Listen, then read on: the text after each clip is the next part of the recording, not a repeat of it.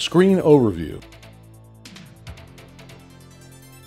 The screen is designed for ease of use in the field and displays certain information at startup. The top of the screen contains the horizontal distance scale and vertical scale on the side, which can be set in either feet or meters, which you may choose, and is discussed in another segment of the video. On the right side of the display, you'll see high visibility icons that are selected by rotating and pressing the control knob. At the upper right of the display, the circle with the cross is the GPS strength indicator. A gray color indicates that no satellites are being detected. A yellow color indicates that some satellites are being detected. And a green color indicates that the maximum number of satellites are being detected. Please note that the Easy Locator HDR unit should be powered up outdoors with a clear view of the sky. This will ensure that the GPS unit begins to detect available satellites. The battery status indicator can be found to the right of the GPS indicator. The color bar indicates battery strength. Green indicates high charge. Yellow indicates medium charge. And red indicates low charge. Each lithium-ion battery should last approximately 2.5 to 3 hours. Up to 4 batteries can be connected to the small wheel HDR unit, as well as the battery bag on the rough terrain cart. However, only 2 batteries are required to power the system.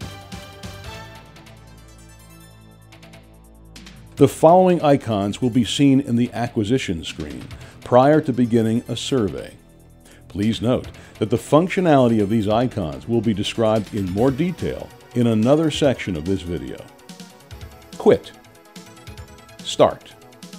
Camera icon, if screenshot option purchased. The wrench icon, or Tools menu settings. Full screen. Background removal. Contrast. Time gain.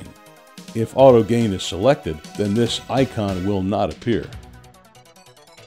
The following icons will be seen in the acquisition mode. Stop.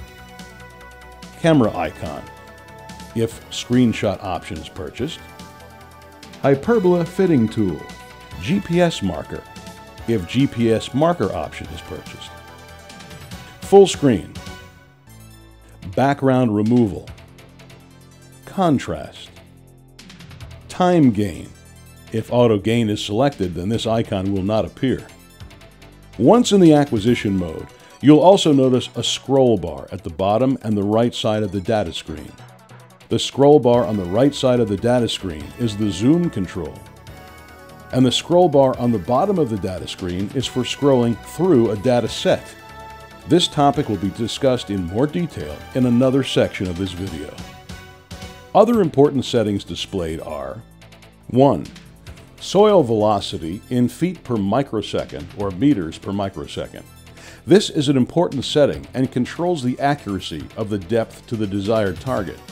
We will discuss techniques to calibrate the depth scale in another section of this video. 2. The antenna frequency is automatically detected, which is designated as HDR mid or 450 MHz. 3. Trigger type, which indicates the direction the surveys will be collected and the type of cart being utilized. On the small-wheeled Easy Locator, select either internal forward or internal backward.